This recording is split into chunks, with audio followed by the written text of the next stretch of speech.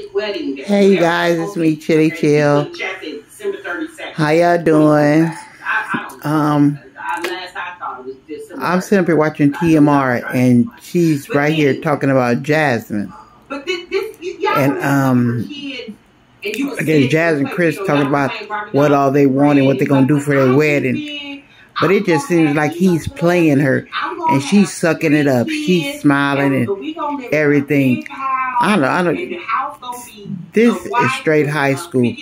Jasmine's still young. She just made her had all those babies, but she's still young in the mind. She's goofy as hell. It's like, why even talk about this if the wedding's not even here? It's nowhere near happening. God has to give Chris a date check. So why are we talking about it? Just like when they sit around and talk about a baby. Chris said God gonna give him a date. He can't give you a date right now, but God, it's up to God. And then TMR said, God is busy. He ain't got time to be giving y'all no date to get married. That's why Jasmine feel like Chris not going anywhere, because he has stupid conversations like this with her, because he knows that's all he has to do. He has to just put it in the air to make Jasmine feel some type of way.